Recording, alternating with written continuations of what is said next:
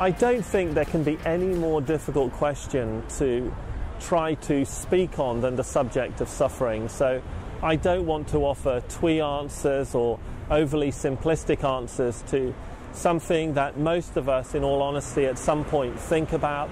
We look at an amazing creation, and yet in many ways there is so much injustice, and no more unjust things happen and seem to happen many times to good people than this subject of suffering. But I do want to try and say something, or things at least that have helped me in my my 25 years really as a Christian, and of course as a church pastor, having to encounter many people who suffer, and a lot more than me.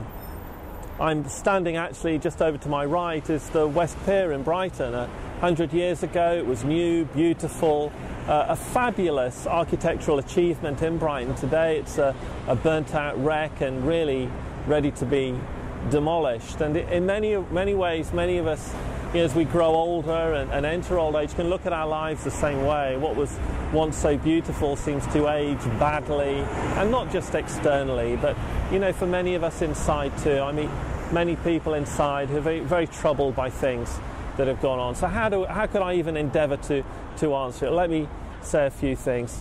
The first thing is, instinctively, all of us as human beings know suffering's wrong.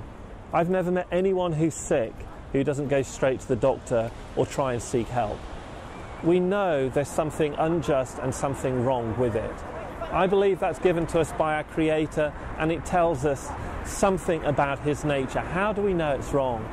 I remember with Live Aid many years ago, and forgive me if you're not from the United Kingdom, but Bob Geldof stood up banging his fist. He was very angry, he was swearing, and he was demanding really from the British public money.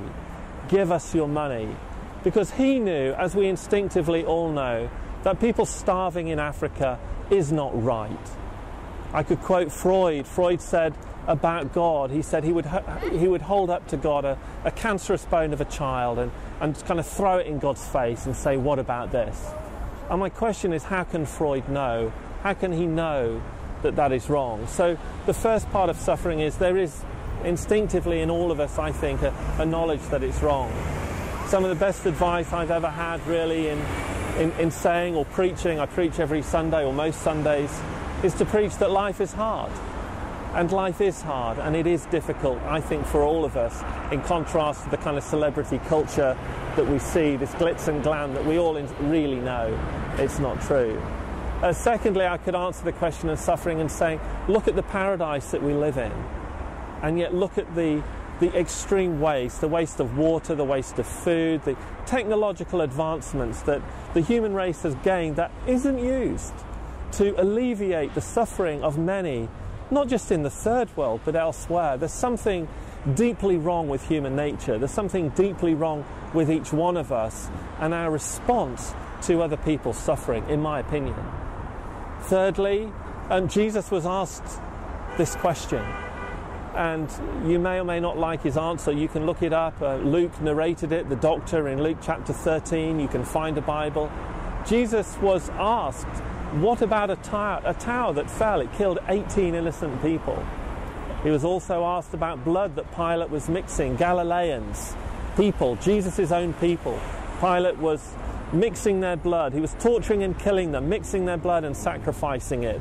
And they came to Jesus with these incredible injustice and said, Jesus, what about that?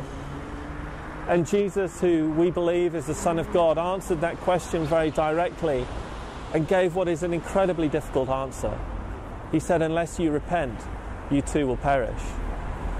And I suppose the answer, the ultimate answer for me to suffering, is that one day everything will be reconciled and squared, and it isn't just about this life.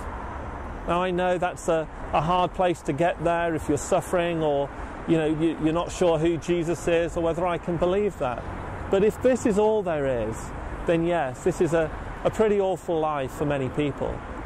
But if there's another life, if there's a squaring up of the injustices in this one, if what Jesus said was true, then that will answer some of these very difficult questions. So again, thank you for listening. Please do email or ask me more questions if you'd like to. But I hope it's gone some way to at least endeavouring to answer what is a profoundly difficult question.